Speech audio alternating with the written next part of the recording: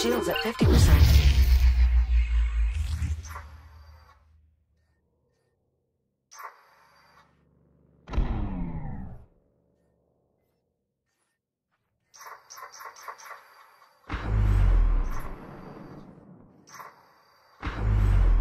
Warning, radiation field nearby.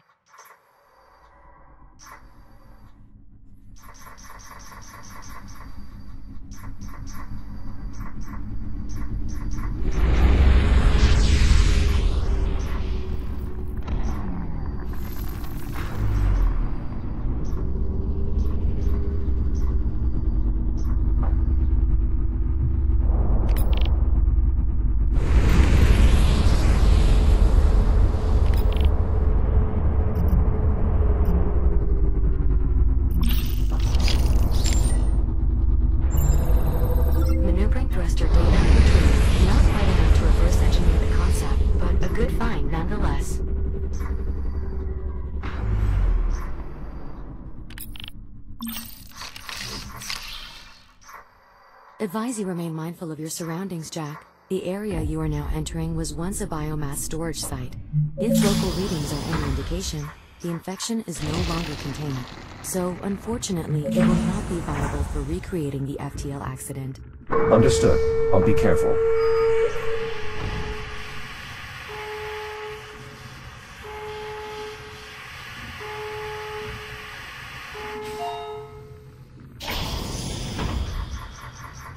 Now entering what appears to be a control room. The biomass has broken through the security bulkhead.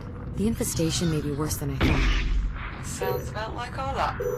If we can at least remove the tick threat, that might be enough to lift the lockdown. Just be safe in there. Are these controls for the bay door? Correct. The door was automatically sealed once containment protocols were breached.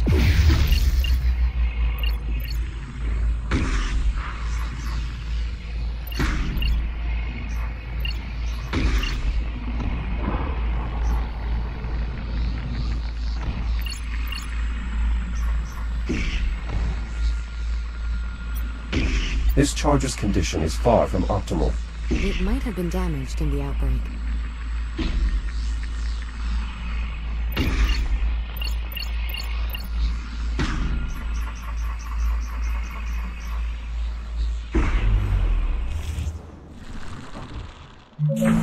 We are all ready when you are, Jack. Come meet us back on the ship once you're prepared to return to the past.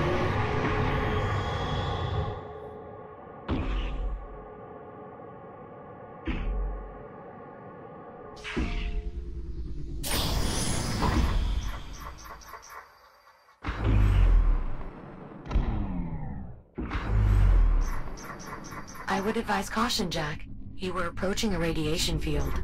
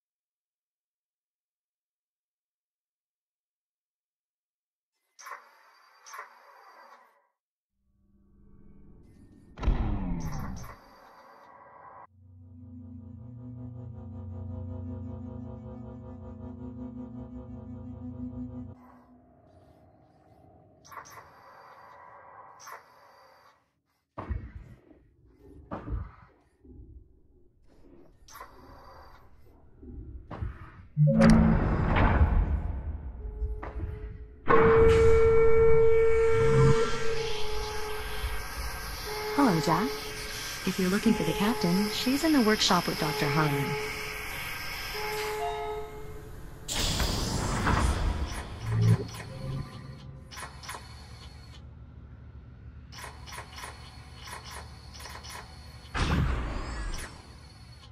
What is that? A motion detection system? One of several independent sensors rigged to trigger detonation. Jack, there you are. Good. He's finally here. Dr. Harlan and I were just giving this torpedo the once-over while we waited. Learn anything useful? Yeah, it's a death trap. Not that that's anything he has to worry about. Now then, are we ready to begin? Affirmative. I'm ready. That is assuming all the details have been sorted out. Yes, everything's in order. Let's proceed. Hold on. There's still some particulars that need ironing out here. There are always going to be unknowns. That's just something we have to accept. Let's assume this works. Let's assume we open another anomaly and send Jack's consciousness back to the past. What exactly is he supposed to do when he gets there? Locate an undetonated biomass torpedo and sample the genetic material inside. So you can use the data to create a cure. Right. I get that. I'm saying, how is he supposed to do it? It's not like he can physically bring the sample back with him. And if he's in a combat shell, it won't be fitted to do a medical scan. How will he collect the data? He'll have to improvise, of course. Apollo? Greetings, Captain Rhodes. I have analyzed the situation and would like to propose a solution. It's good to see you too. We can exchange more formal pleasantries later if you like, Captain. For now, if you would please proceed to the holotable.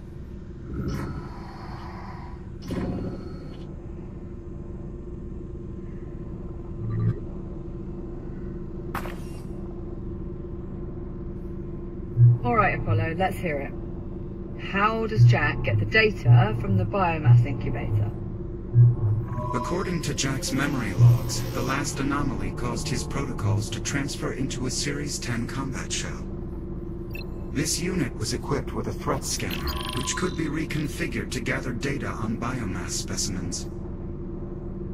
Once we've successfully located a biomass torpedo, I will repurpose his threat scanner to collect data from the incubator inside.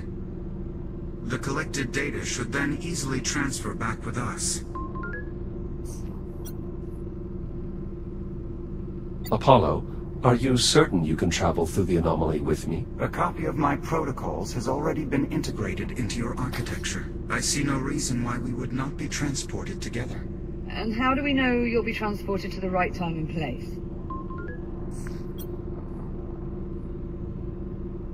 If we create an anomaly precisely the same way as we did before, isn't it reasonable to assume we would get a similar result? That would be my assessment as well, based on our previous experience. So long as we closely replicate the conditions that caused your previous jump through time, I expect the result to be nearly identical. In other words, they should arrive at roughly the same time and place where Android first saw the torpedo. And once they've got the data, how do we get them back? If the experience is anything like before, My consciousness should return automatically. That is our assessment as well. Dr. Harlan and I believe Jack's time in the past is directly correlated to the state of the FTL drive. In essence, Jack, the longer the drive here remains active, the more time you'll have in the past. We'll keep it running for as long as we can. Give you as much time as possible. The Astrea's fuel cell is exceedingly efficient and will most likely last long enough for us to locate an incubator and collect the relevant data. Once we disengage the FTL, you should be returned to the present time. Should? You're gonna have to do a bit better than should. This is time travel we're talking about. All we have are best guesses. What is your honest assessment, Apollo? How likely are we to succeed? I would be unable to calculate accurate strategic odds based on the available data. Ultimately, We must do the best we can with the information we have. This is the only way we get a cure. The only way we survive. You, me, everyone. He's already made his mind up anyway. I can tell. I just wish we had a better plan than let's shove Jack in an anomaly and hope it all works out. Juno, prep the engineering bay. Right away, Doctor. Jack, It's all right, Liv. I've done this before. once, by accident. I'm sure I'll be fine. I don't know if you're being naive or just really optimistic. Just make sure you come back safely, all right? Is that an order, Captain? Well, technically we're both captains, remember? But yes, that is an order.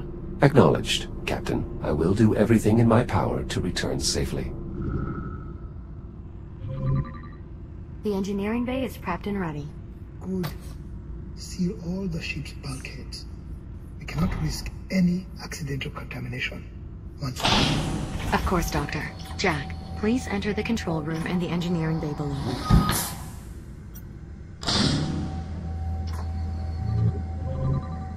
The control room is right through this door.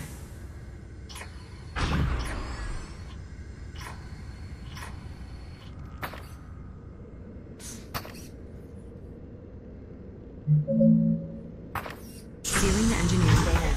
Engineering bay sealed. Dr. Harlan? Any inspiring words? No. We all believe in you, Jack. To varying degrees. Your confidence is appreciated. Can we get started?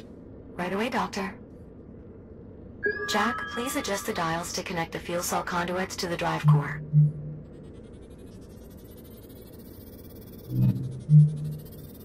First conduit connection complete. Both conduit connections are complete. Good.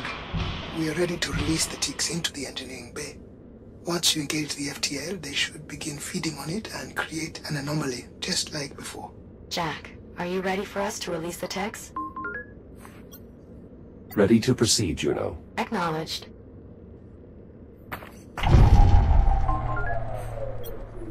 Were the lights supposed to turn off like that?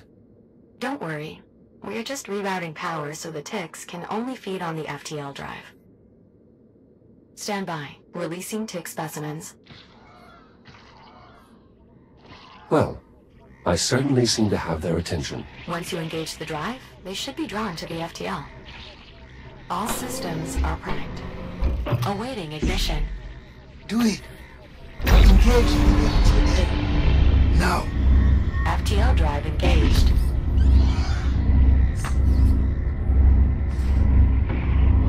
Biomass FTL interaction confirmed. The ticks are affecting the drive stability. Here goes. Stay safe, Jack. Of course, Liv. Anomalous readings detected. Take care of them, Apollo. I shall do my utmost, Captain. Anomalous readings slightly. Good luck, Jack.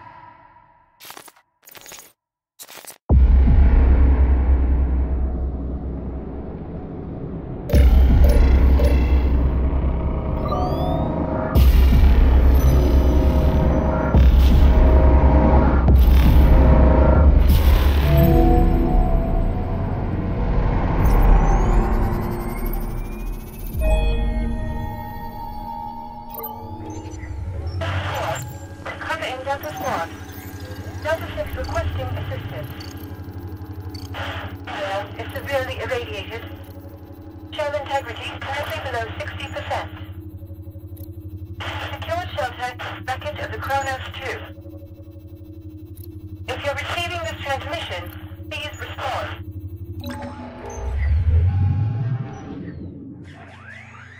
We have arrived. What is your status?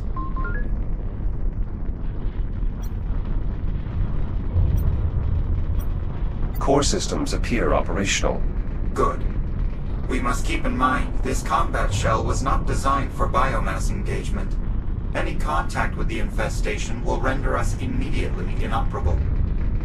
Where should we begin searching? Undetermined. I'll scan the area for identifiable landmarks. I recognize this ship. It belongs to Delta Squad.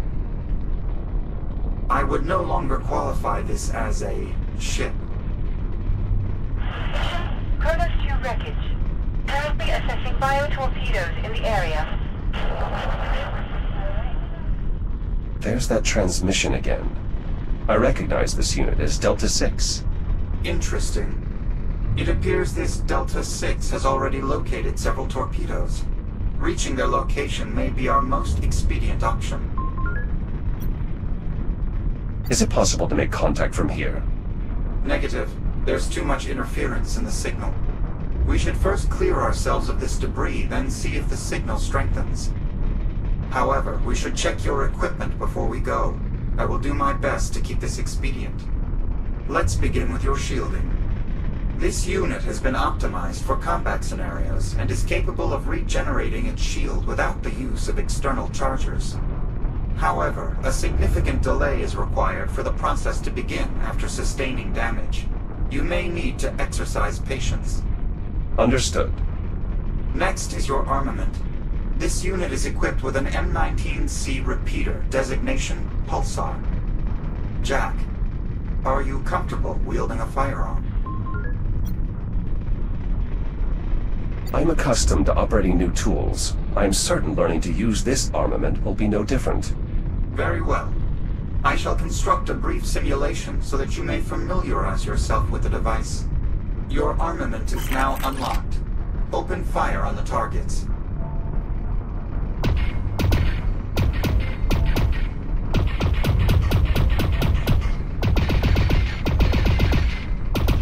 Targets eliminated. Unfortunately, should we encounter ticks, it is unlikely they will be quite so docile. These targets should provide a closer approximation to tick activity. As such, successfully hitting a given target may require you to aim ahead of its movement. The ionized bolts of your armament are surprisingly slow, though I suppose that is acceptable for weaponry of this century. Jack, fire continuously at this last target. Make no consideration for accuracy.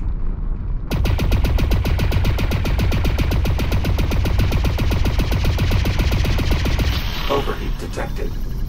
Notably, each firing of your weapon causes a portion of energy to be retained as excess heat.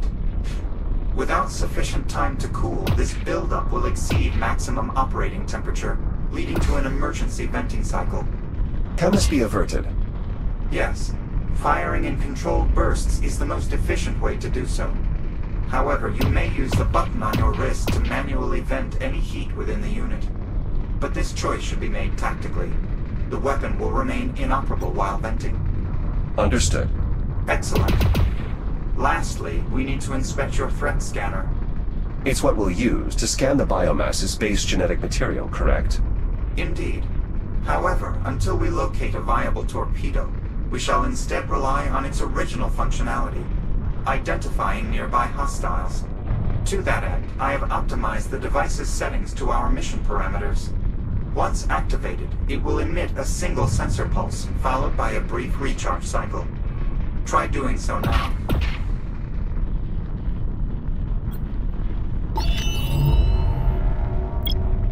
Hostile identified. A tick just beyond the bulkhead. It appears dormant for the time being. Can it be avoided? Given the surrounding topography, no.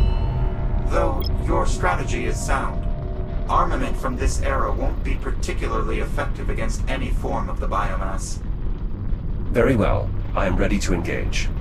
Can you unlock the harness? Done. Now that you are free, I must advise, operating your firearm will produce substantial recoil. I strongly encourage you to brace by maintaining a firm grip on nearby surfaces. Acknowledged.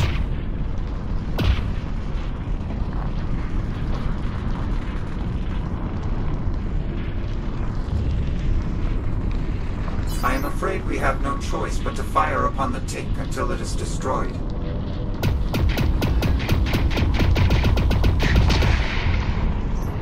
Threat neutralized. Well done, Jack. Warning. I am detecting extreme levels of radiation in the surrounding area. As 6's transmission indicated, that would also explain the comms interference. A Series 10 Echo unit shell from Delta Squad. As anticipated, the biomass has been difficult to combat. I suspect we will find more losses as we continue.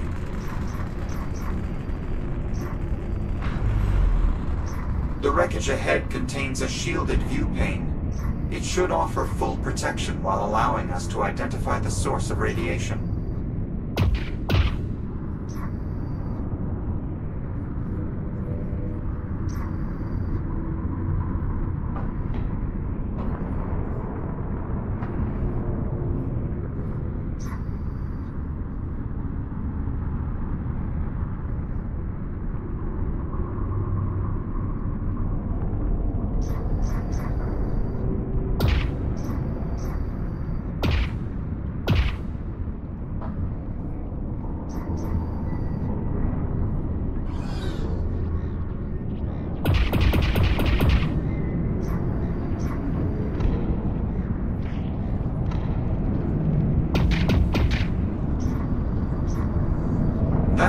Cell is temporarily distracting the tick. Though, a direct hit to the cell from your pulsar would likely cause it to detonate. That sudden dispersion of energy was quite effective. The debris field ahead offers far less protection from radiation. Extra precaution will be needed to stay out of the light. Furthermore, I am detecting a significant biomass presence. I strongly advise frequent use of your threat scanner to plan an optimal route. Acknowledged.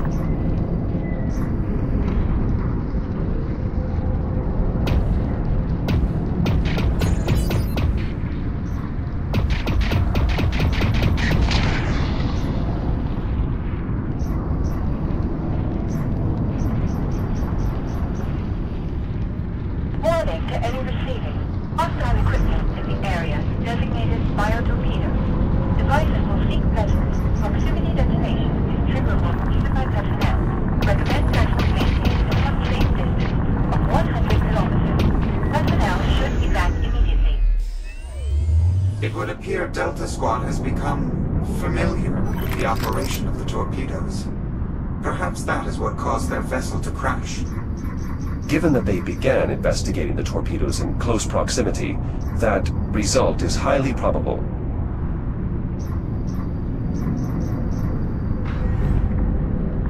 Shields at 95%.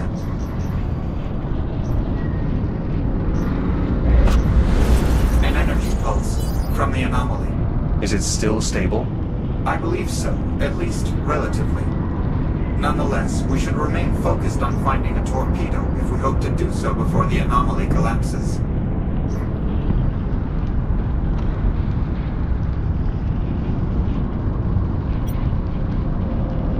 Another shell from Delta Squad. Damage is severe. An emergency reboot would have been required.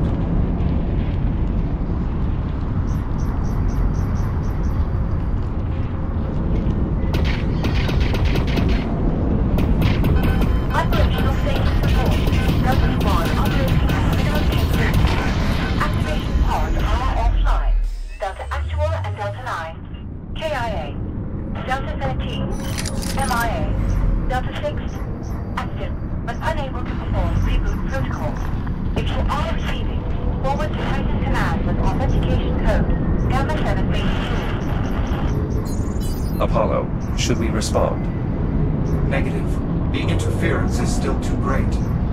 Nonetheless, I will continue monitoring the situation.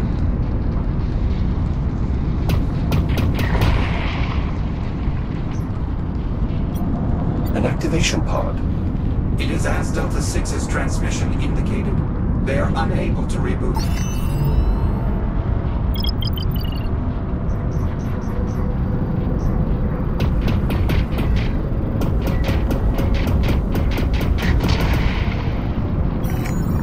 Shields at 95%.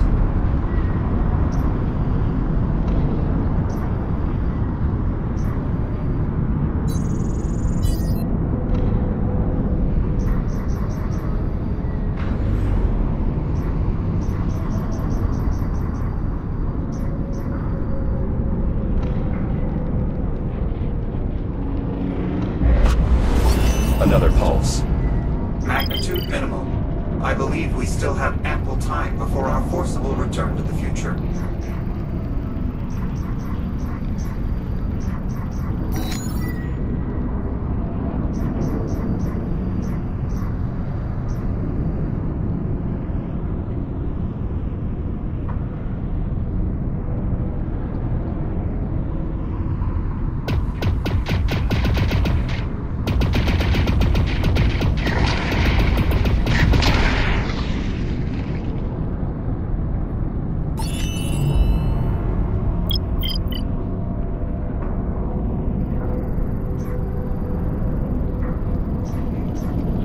There is a faint distress signal emitted from a cavern just ahead. Its frequency is similar